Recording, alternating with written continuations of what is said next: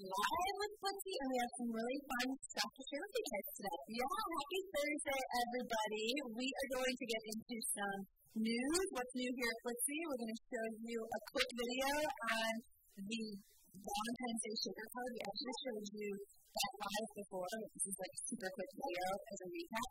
Then we're going to show you how to use the fuse tool with your planner, some DIY pockets for your planner, and then a quick planner hack doing bullet point lists. So here we have still planner week here at Blitsy. We've been doing tons of videos and things to share with you for that. So stay tuned for all of that. And before we jump into it, we'll check in with Emily, who is manning the chat with all of you guys. Hey guys, I'm so excited to chat with all of you today and share all the things that I'm going to show you. It sounds like we have a couple people that have gotten some recent Blitsy orders ready to play with them. One even includes a planner, so this is perfect for you to learn how to use all of these awesome, inexpensive, adorable accessories for your planner. Sounds like good timing. I know. This is I'm so excited to share with you guys all the planner hacks so far this week. I know we have some more coming your way because it is the beginning of the year, which means get yourself organized, get your planners ready, so hopefully everyone's ready to get started with it. Absolutely. So we'll jump into things. What's new? If you've been following along, then you know we're heading to the CHA show this weekend. We'll be flying out tomorrow and bringing you guys along the way on Periscope. So if you're not following us on Periscope, you should be, because we'll be live from the show giving you all of the new products that are being launched that are going to be a hit for 2016. And kind of just having some fun and showing you our antics there. So download Periscope, follow Blitsy, we'll give you the live updates, and then we'll be doing videos to our YouTube channel, the fully edited videos with all the new releases. So if you're not subscribed to YouTube, make sure you do that too, because all those fun videos will be there as well. Alright, so that being said, are we going to kick it off now with some Valentine? I think so. Okay, if you watched, we recently showed you guys a shaker card for Valentine's Day using the fuse tool. We did that live here. If you missed it, we're going to show you the really quick video that Megan did for that card. So check it out really quick.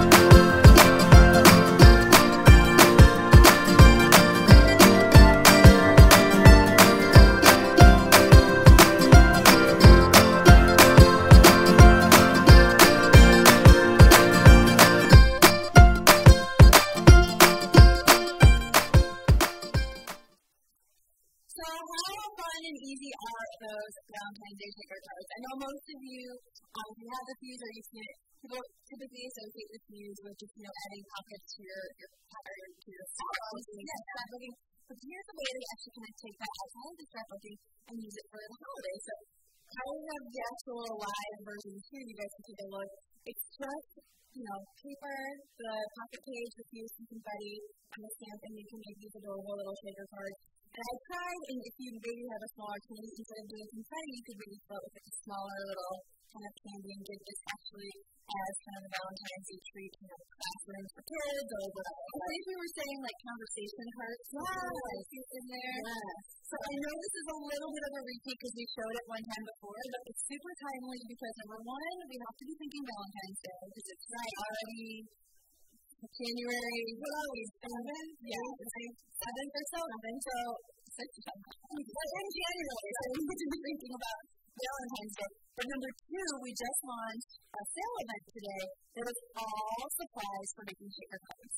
So, the fuse tool, the plastic here, So these guys are these guys.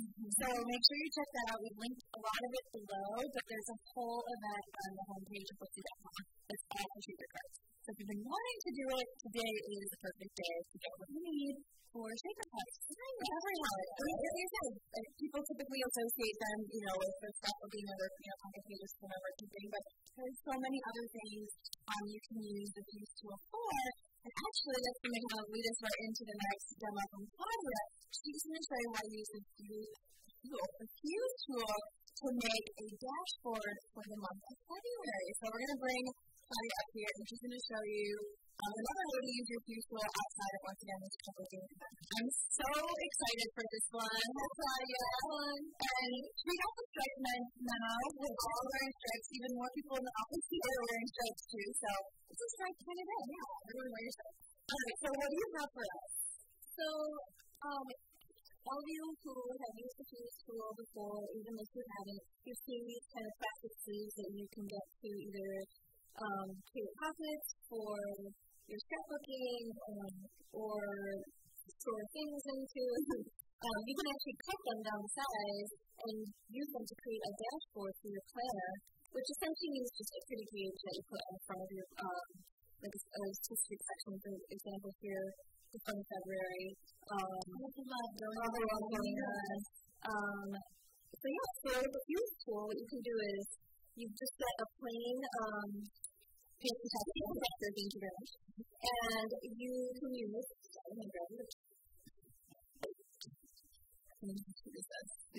adorable, so cute. Here, just with me. So this is what the fuse tool looks like, if you haven't seen it. It comes with a little stand, and then it also has this little ruler, which is really nice because essentially this is what I use to create this dashboard.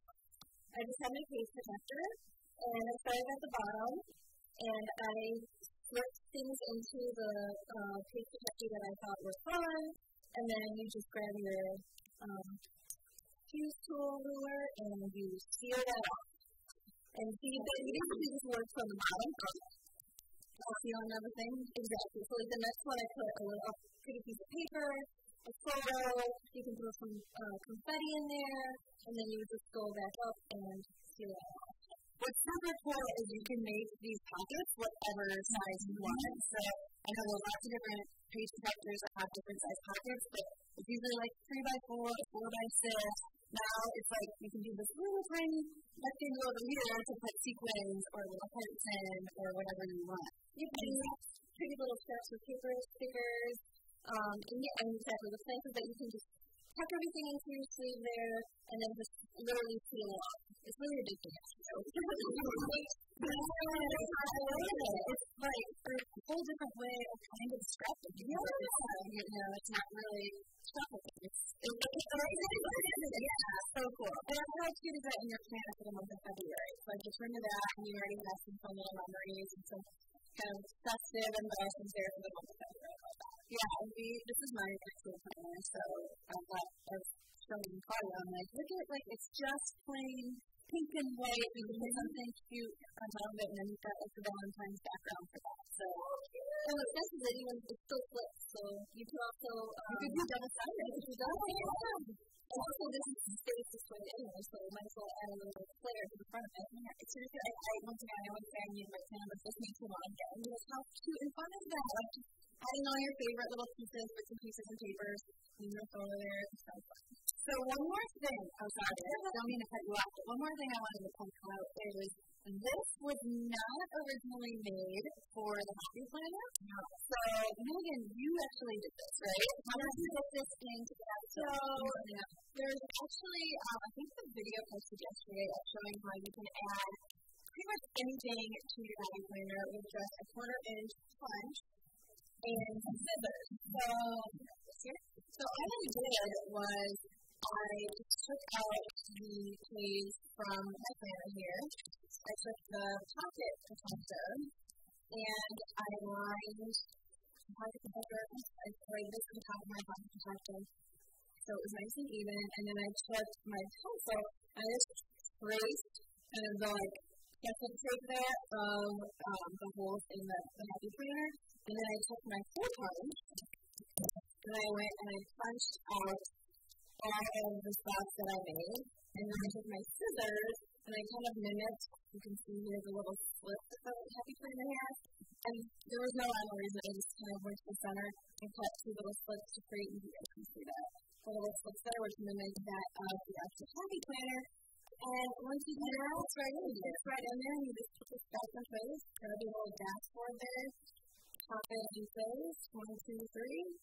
And then it's done. So you can do that with anything. I've done it with envelopes, fun little pretty, like, colorful or something. I have coin pockets made of them. Yeah, pretty much anything. You can do your favorite color, your picture that you want to add in there. Same technique, just trace it, punch it, cut it, and you can cut it. That's why I love the happy planner, because it's so customizable. You don't need any special punch or anything. It's just a regular hole puncher that you didn't use. So that's just the color punch that works perfectly with the designer stuff. Cool. Wow. Anything else with this one? Let's check in with Emily and see what's going on today. That's a huge I love that you're always thinking behind the confetti and all the inspirational parts of it. Everybody who's not as much into the planner as me, can you just kind of go over like what a dashboard is for your planner or why you have that? Absolutely.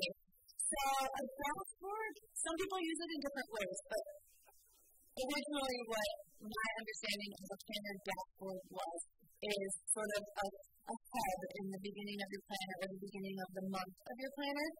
You can use this for sticking your post-it notes on or keeping things that you're going to go back to all the time. So like imagine a dashboard on like your computer or even in your car. Your dashboard is where like everything that you're reaching for a lot of times is. So sticky notes you can go on here, or if you have recurring appointments or anything that you want on your dashboard, you can use it for that.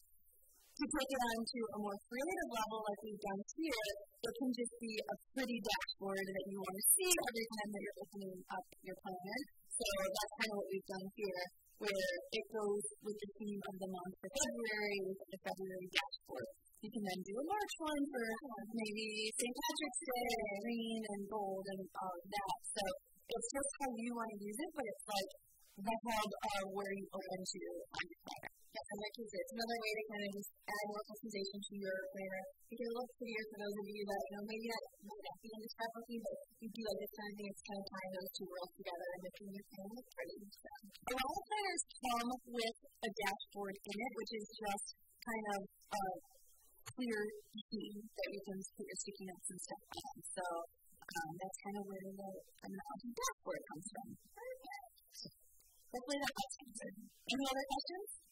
I think they're ready to do accounts. Let's do it. So next we are doing using the Fuse tool for making pockets, right? So it's just a pocket punch forward. And for the making pockets, and the Fuse tool, we're using the 1, 2, 3 punch cord to make pockets for your planner. So you have that pocket. So cute. All the customization I'm talking about. And for today's live stream, you're going to be addicted to all these, and you're going to be adding so many things. Your planners are going to thank you. Exactly. So, as we showed before, some of these little divider tabs are blank. Some of them have fun quotes, but there are other ones that are blank. And so, it gives you an opportunity to get more creative if you want to, like we said, do a dashboard, or if you want to add, for instance, here we need some file folder pockets that you could, if you want to keep your business cards in there, or photos, or anything that you pick up along the way, along the month that you want to, stickers even if you have small files that you want to put in there, reminder cards, anything that you want to just hook into your planner that you don't. That's a good one. So the once we come forward, as you can see from the front of it, it makes envelopes, bows, and boxes, but it also makes file folders, which I'm going to show you what I do today. Yeah, it's not now like the front there, but now it's like a special sticker edition. So it could be the 1, 2, 3, 4 on top. 1, 2, 3, and just slide that one in there. So you're just going to take a piece of scrap paper, cut to size. You want to just make sure it fits on your page, but there's no rhyme or reason to the sizing really. And you want to fold down and use this little pad there. That's going to create your that's going to create your little pad. So you just fold it like that, and then you're going to open it back up. Easy. There's a little line here for the punch that says go back. And you just line it up with that. You punch. You scoot it down. And you punch again. So, I can already see it starting to warm. I know.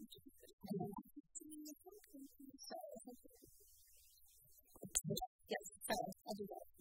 You're supposed to punch it around, so figure out how long you want your little pad to be, and then you punch there. You take some scissors, and you trim off the extra pieces. So let me go back and do this out. That was easy. Trim it. That's it. Thank you. You have your little folder. And then what I did is I just stuck it down with some pretty washi. You just put washi down on the sides and on the bottom, and you have your little pocket. Perfect. You could even just use some adhesive. Like, you could definitely just throw it down if you wanted, but I like the washi because it gives it a little bit of pizzazz. The Scor-Tape works too. Yes. So always the Scor-Tape, right? So, Emily, what are people thinking of the planner pockets? I think we are convincing a lot of people to speak to it. Maybe aren't already planner people. They're like, I really there's so much cute stuff. Carissa made a comment about just all of the punch boards. We all need all of the punch boards. It's so amazing. I would have never thought, like, the 1, 2, 3 punch board is obviously very versatile. You can make envelopes, boxes, and bows, but we knew there was so much more to do with it. Actually, I don't think you've done it either, but you can make a little coin pockets as well that I mentioned earlier. You can and it makes letters. Oh, yeah. So don't really tie everything. You have to do it over and over at 1, 2, 3, 4, 5. That's 6 punch boards. It's easier, but you actually get 6 different things you can do with the punch board. So it's even more exciting than you thought with that. Yes. I think it's cool that people are starting to realize that planners, you can just use them for planning and being really strategic and about your planning day to day. But you can bring in your creativity too, so you kind of kill 2 birds with one stone. It's more of a creative outlet than it is just a planner. And then if you are planning, like you said, like kind of like the day or like I think so, planning like scheduling on top of at least it's pretty to look at if you're spending, maybe an hour getting yourself organized and putting in kind of like you just open it up and do something. Exactly. All right, so what do we have up next? We're going to do a really quick planner check. We're doing bullet-pointed lists. So I'm a list maker. I need to be able to check off everything that I'm doing. I know Chris is on, and I saw that I'm sorry to find out, Chris. She's like, I have to make a list. She's going to CHA with us. Chris had so much to do. She's like, is it bad that I put dishes even though I already did them? I literally will have my entire day be completed, and I'll go back and I'll write everything that I did just so I have to check that I actually did. No, you're not crazy. I do the same exact thing. I love it. Okay, so how do we do this planner hack? Okay, so this is kind of like an upcycle technique. I just have some packaging here from an unboxing folder. Many of you may have something similar. Later on, I have lots of packages from Christmas, all my son's toys. So, don't go away, ladies. You can use that. And if you're the kind of person who likes to keep it in this packaging, we usually have this tag up here anyway that's kind of extra plastic that you don't need at all. So let's just say you want to put this back on your, like compromise it at all. No, just trim right above Right, because you're probably not going to hang it anyways once you have it at home, so you don't need that. And we never did this for a little time, it was really comfortable. Yeah. Effort. Oh, yeah, there you go. You could just pop back on if you wanted to keep it in the plastic. No on, no fall. So then you're left with this little piece of plastic, and what I did was I just trimmed off these kind of rigid little flaps that are on the packaging there. Just know this is going. Okay. So then, I take whatever I'm making bullet points on. So, for example, there's this little list here: important dates, special events, don't forget. And I just make a little line, or a little dot, where I want my bullet points to be. And I use the regular quarter punch. You could use an eighth as well if you want your little bullet points to be smaller. And just punch it.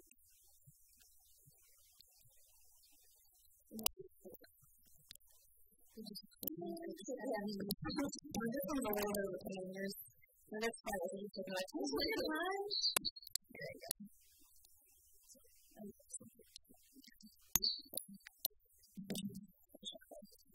So essentially, you just space them out however you like, and then that's it. And you have your little bullet points so that you can just have your bullet points. And what's nice is if you made pockets, you have it all the time. There's those little coin nuts that you can do. Put it in that opens up. What's nice is that if you made a little pocket, so you can see I used it here. Little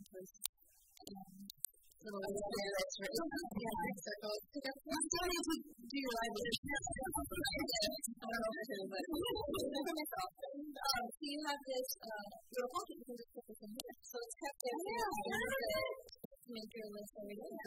Two planner hacks that can come together. So I love when something like so simple that like, why didn't I think of that? Because I totally can do that.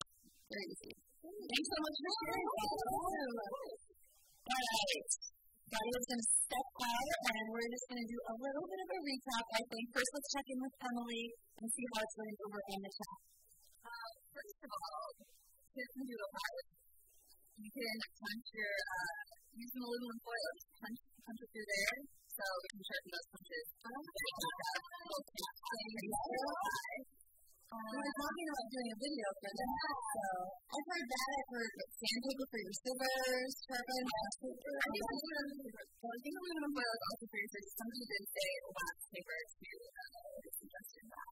Awesome. Yeah, it sounds like some people, Pigment French Fresh is going to use her planner as a Fallback art journal, so that's a great idea. It's so popular. It's a great way to really express yourself. It still have a little bit of functionality.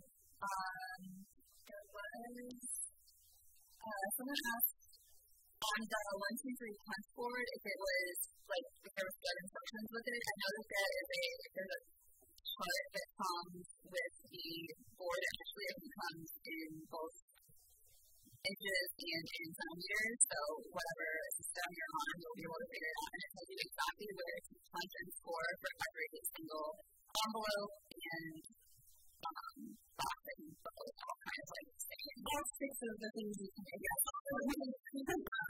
And then somebody had asked about a specific equipment board to make a specific size of the box. So if you have any questions like that, make sure to see us and we will try to kind of that for you and we'll let you know. Okay, very cool. So I'm excited to do some of these in my own head. I'm not going to lie. I've already done a couple, but it's like people come in. I got this planner week. Can we have a big planner month? I get it all the time. And I think that a lot of people are starting really to discover all the different things that you can do. So super exciting.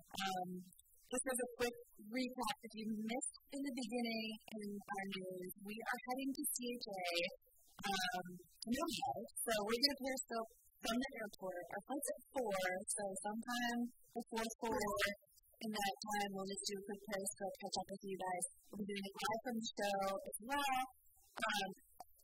and YouTube video, right? And bringing you guys kind of straight from CHA, the biggest show for the paper arts industry with all the new releases. So make sure you're following along. I think it's going to be a lot of fun. The fact that we are going to be doing so many periscopes, in my case, with so many YouTube videos. If you can't make it, or you couldn't make it this year, don't worry, because we are basically bringing you there from the center of your cloud side, wherever you are, so you can be up on all the new products, all the fun, not having to leave your house. That's kind of the best of both worlds, I think, but it is. So what that means, though, is Tuesday we will not have a live with Blitsy here. We'll be still at the show. It comes on Tuesday, so we'll be back to our regularly scheduled programming on Thursday of next week. Tuesday, catch us on YouTube, catch us on Periscope. We won't be in the studio, so make sure you're following along. And thanks for joining us today. If you have any questions, tweet us at Multicraft, send us a message on Facebook. We'll make sure we get back to you. And thanks for joining us. See you guys tomorrow. See you tomorrow on Periscope.